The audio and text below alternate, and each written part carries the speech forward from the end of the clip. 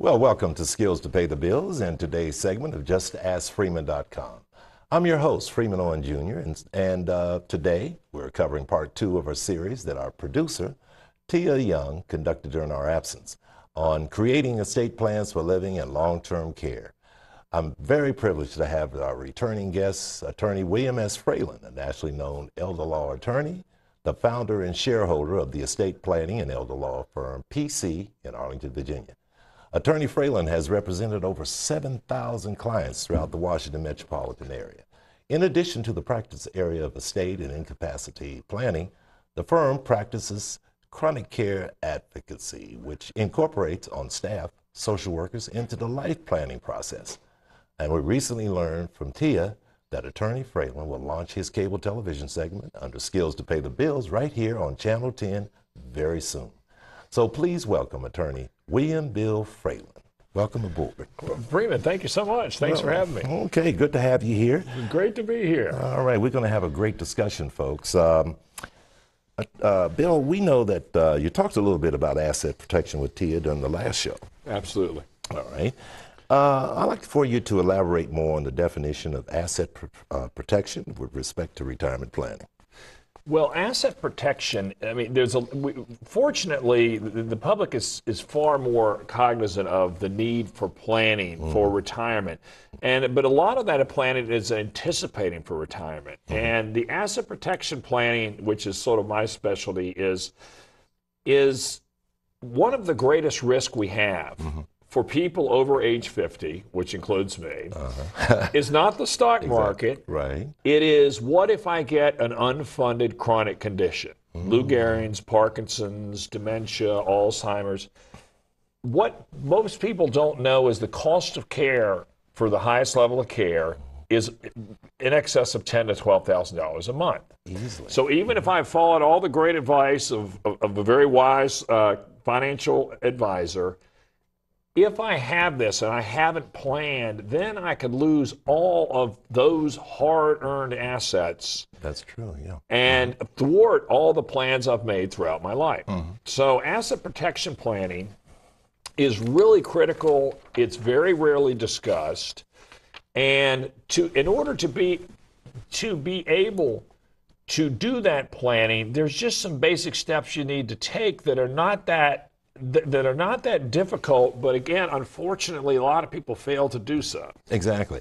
You know, there's been, there's a surge in not only skilled care, which is your expertise. Sure, okay, absolutely. When it comes to living trusts, et cetera, but the cost of health care itself has increased. So we have two big parameters here. Healthcare and increased costs of healthcare. Correct. All right. And skilled care or long-term care. And you mentioned the cost. Now, in 2015, there was a study that found that almost 40 million people, about 1 out of 6 adults, had provided unpaid care to another adult during the previous 12 months. Now, excuse me, later on, we're going to talk about the stress and strain of administering. Oh, it's unbelievable. Not only the cost itself, Bill, but the stress. And there are various steps. You have, let's say, all caregivers, about 38% of them have a high emotional stress. All right. Absolutely. And approximately 19%, according to the survey, have physical stress.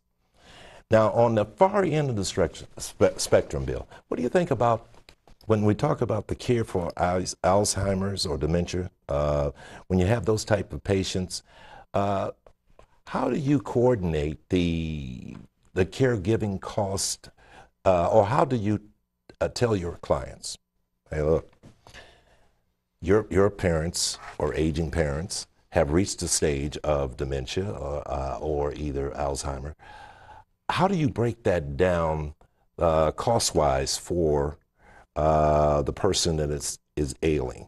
Well, what we do is, first off, we describe, because see, frequently people they've never been old, so they've never thought about being old, or mom or dad's never been old, Exactly. so they're like, this is a new concept. But I explained to them there's 3 levels of care. The first level is independent. That's you and I. We get up, brush our teeth, go to work. Exactly. The second level of care is a relatively new development over the past 30 or 40 years, which is assisted living. And actually, some of them were just started here in the metro area. And these are facilities where I mean a little bit of care to a lot of care. But they are an alternative to the highest level of care, which is called skilled nursing care. Okay. And skilled nursing care is the most expensive in metro areas between $10,000 to $12,000 a month. And the criterion is, does Bill require assistance with 2 or more activities of daily living? Exactly. Grooming, bathing, eating, toilet, etc. Right. Now, I will identify these 3 categories and say there's 3 ways to pay for it. One is what 98% of the public does, which is private pay, which means you just write checks until you're out of money. Yeah. Spend down is another spend word down, for it. Right. The second is long-term care insurance, which is insurance that if you need those 2 activities of daily living, the insurance will pay. The third are entitlements, and there's essentially 3. There's VA, if you're a vet or the spouse of a vet, there's some opportunity there. Right. Medicare, under Part A, has a benefit that if you go to the hospital and you stay 3 days, they will pay for up to 100 days of rehabilitative care Exactly. to get you better. And then the final entitlement is Medicaid, and it's called long-term care Medicaid, and it pays for over 70% of the skilled nursing beds in America.